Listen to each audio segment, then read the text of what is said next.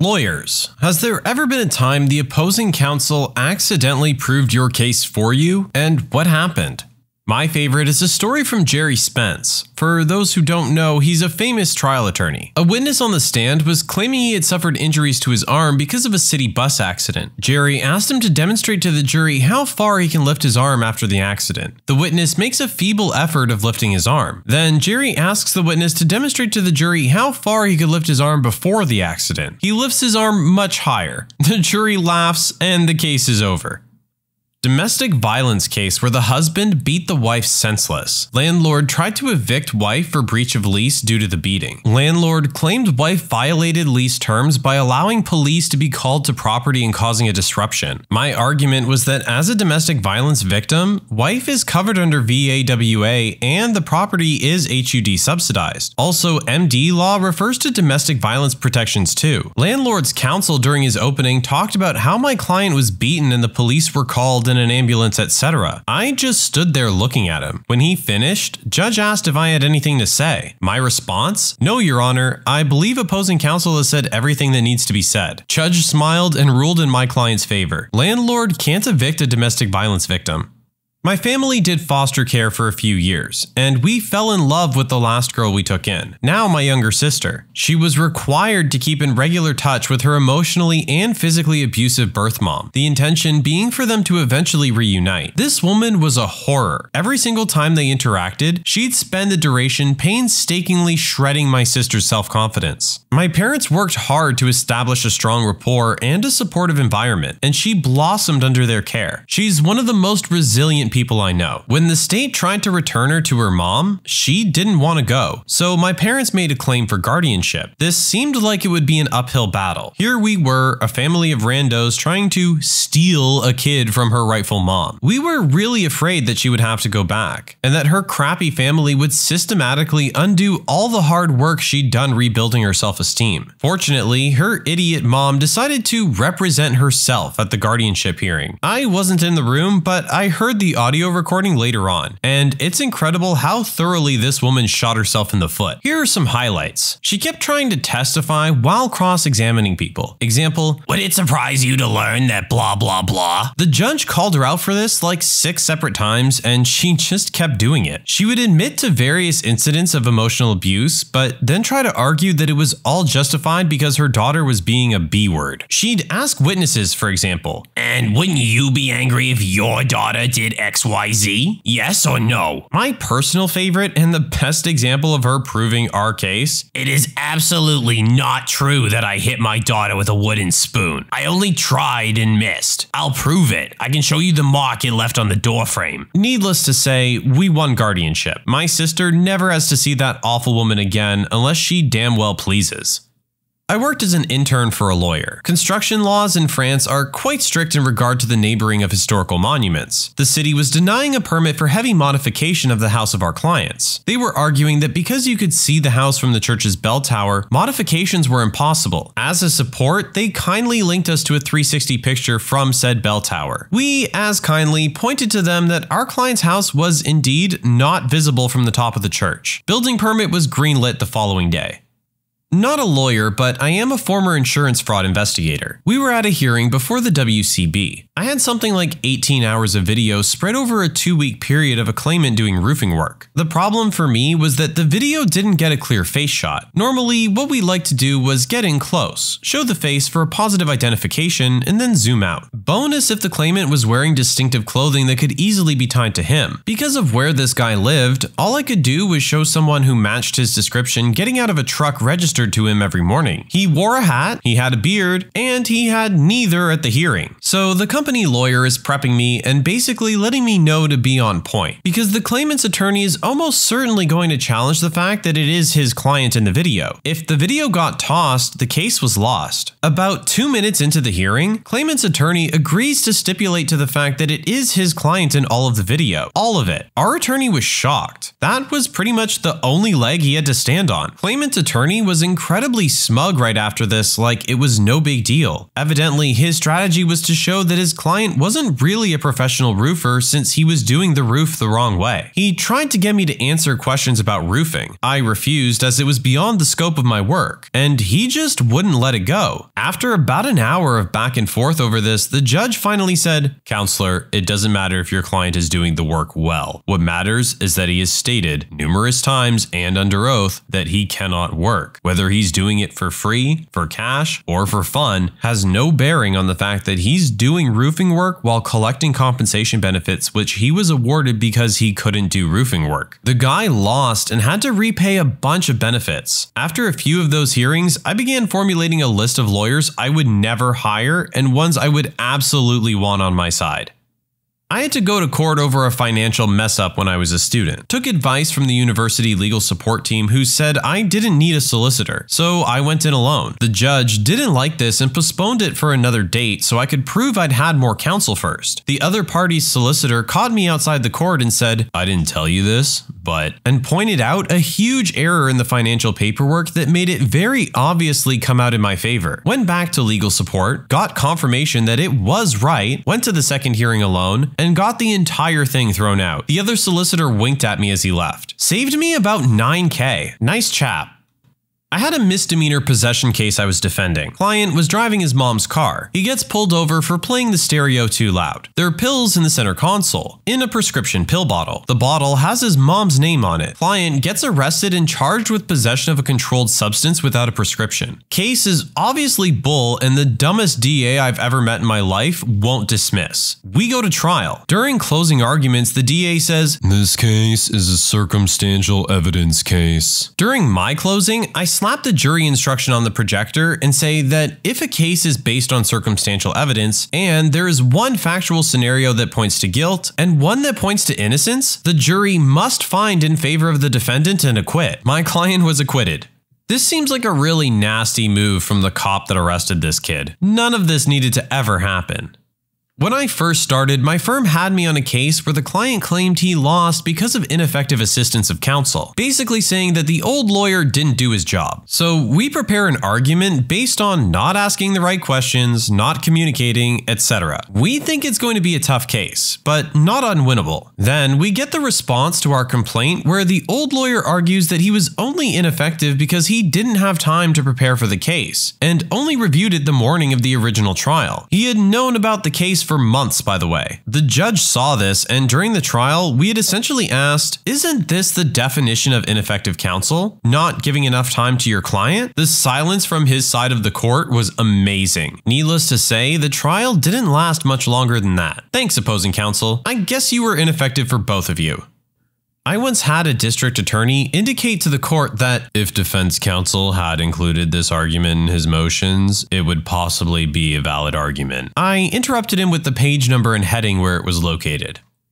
I was an attorney for the estate of a husband defending against claims for money by the separate estate of a wife over proceeds from the sale of a business back in 1996. Both husband and wife died in 2010. Suit was filed in early 2011, went to trial in 2014. Wife got around 10% of the business in 1996. Husband got the rest. He had built and operated it for 35 years prior to marriage and sold it 7 years into the marriage. The whole case hinged on whether the valuation of the business in 1996 was reasonable or not. We say, you can't value a business 15 years later with all the documents gone and all the main people in the business dead or missing. They say they have enough info to show the 1996 valuation should have been higher. Opposing counsels get a big-time expert to testify that the business sold of $45 million based on a valuation, but should have sold for $70 million, and the husband hid $25 million in real estate in the transaction. We get that testimony and then realize the 1996 valuation of the business was done by the same expert. This is absolutely the most perfect catch-22 I have ever seen. So now we ask, okay, so was your valuation wrong in 1996 or is it wrong now? Expert says his 1996 valuation was right based on the information he had in 1996, but his valuation now is more correct, which then bears the question, what kind of information do you have now that you didn't have in 1996? I don't know. I don't have my file from 1996. Nobody keeps documents that long. And despite this lack of records, his valuation is somehow more correct now. Judge basically said the expert was talking out of both sides of his butt and we won.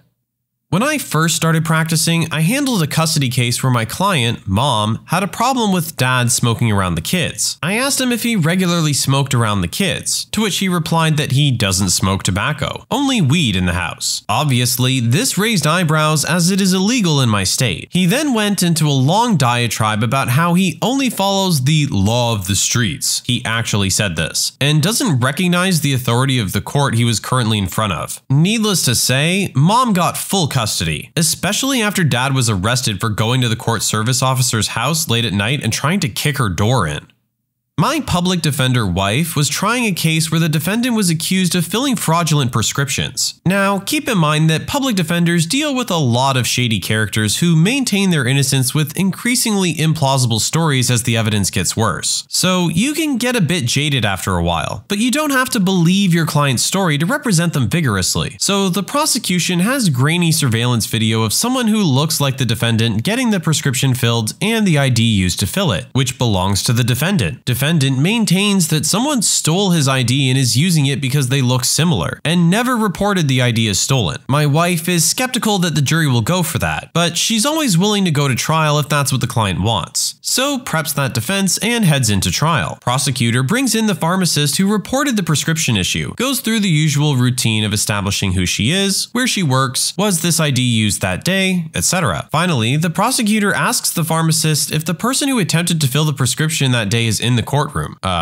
No. Oops. My opposing counsel made some off-the-cuff remarks about how their client had to go to another remote office to get all the records they wanted to use against my client. That let me know the witness they were trying to use to introduce the records as evidence wasn't actually familiar with the records or the records-keeping process. In the jurisdiction we were in, records were exemption to hearsay rule, but you needed someone familiar with the creation and maintenance of the records to get them admitted. I attacked the witness's qualifications to get the records admitted and ended up getting the records excluded. I then made a motion for a directed verdict on the grounds they couldn't prove the case without the records, and won, all because the opposing counsel complained that their witnesses had to go way out of their way to get the records for the court.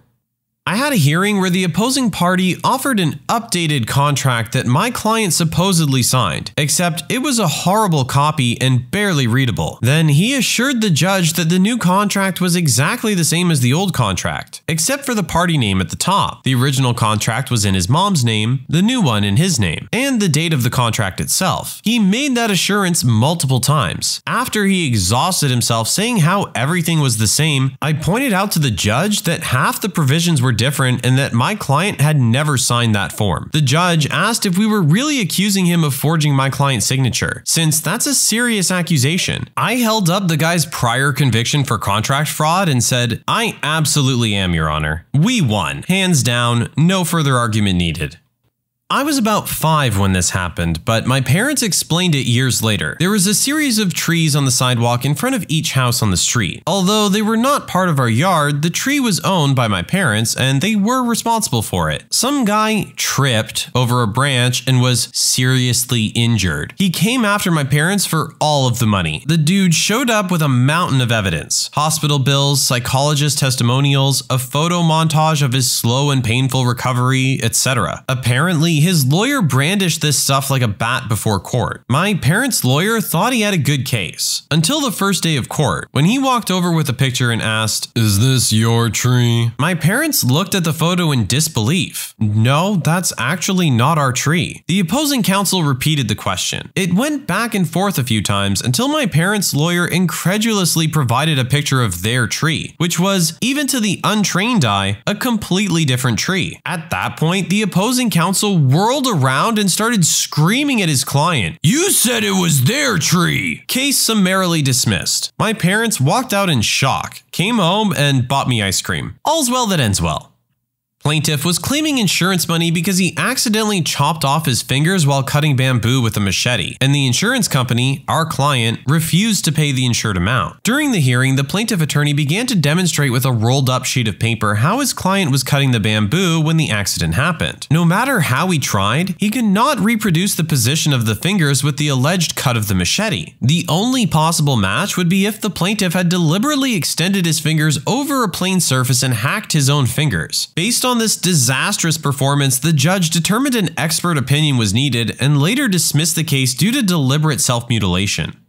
Parents were being sued by their landlord, and parents had a countersuit against him. Parents were moving across country and found this house to rent. They did a walkthrough and everything looks great. Landlord wants first, last, security, and $1,500 because they had a dog and 2 cats. Fine. It was somewhere in the $8,000 to $9,000 range. No big deal for them. They're set to move in on a Monday, so my mom flies in on Saturday to do one final look over, sign the contract, and get the key. Perfect. They are now the tenants. Monday they arrive and the house is trashed. The landlord has moved a bunch of his stuff into the garage, shed, and one of the bedrooms. There's stool in the toilet, pee on the floor, garbage laying everywhere, used condoms. I can't really do this justice, but my mom took pictures and videos throughout the entire house. She calls the landlord and tells him they are not moving in with the house in this condition. He tells her to clean the house and he'll buy the first tank of oil for the house. It was empty. Tells her to do it or he's keeping all of the money for breach of contract. A lot of back and forth happens and ton of harassing texts and phone calls from him. Court day comes and everyone's ready to submit their evidence in front of the judge. Parents have photos, texts, the contract, videos. Landlord only has a contract. But his contract is different than my parents'. He's included a section that states they permit him access to the house for his storage needs, and that the tenant is responsible for all on-site cleanup and maintenance after accepting the key. The best part was that the date of the signatures on his contract was the date they moved in, not the date my mom flew in and signed. Judge tells the landlord he's a special level of stupid, and then the judge's final remarks were about how disrespectful the landlord was to show up in shorts, a Hawaiian shirt, and flip-flops in his courtroom. He never paid a dime, then claimed bankruptcy, and started a business under a different name. 2 years later, I went to his house, let out all but 19 PSI from all of his tires, and superglued the caps on the valve stems.